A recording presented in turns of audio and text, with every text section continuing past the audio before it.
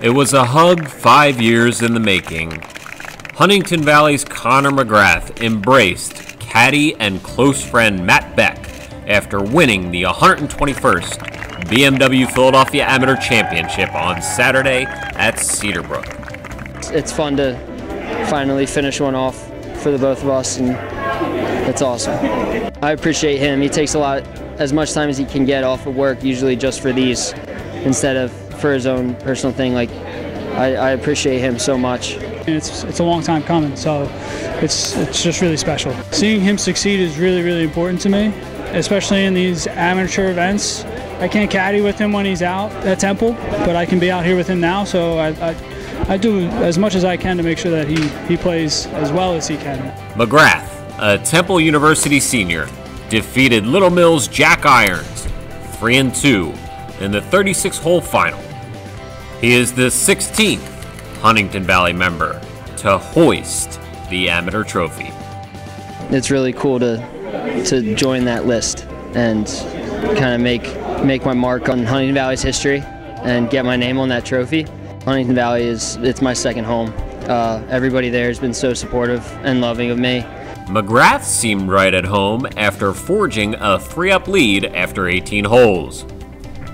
Of note, victories on the par 4 380-yard fourth, where McGrath hit a 60-degree wedge 91 yards to 5 feet for birdie, and a victory on the par 5 557-yard 12th hole, where he two-putted from 30 feet after hitting a 3-iron 235 yards.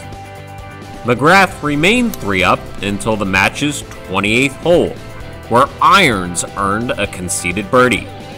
Thought that was going to get the momentum going.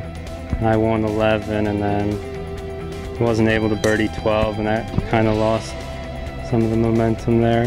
McGrath, however, was able to birdie the 12th hole again. And here's where that special player-caddy relationship paid dividends for the eventual champion.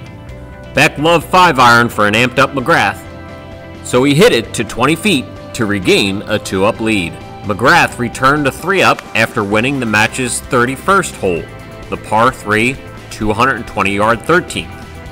What followed was a slap hands, bump fists move between McGrath and Beck, a small ritual that unearthed a big return Saturday.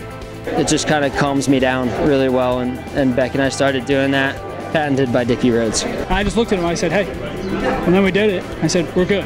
That's my job, right, is just to make sure that he's as relaxed as possible the whole time, and we're pulling the right clubs and hitting the right shots, and I think it worked out today. Why, yes, it did work out today. Right, Conor?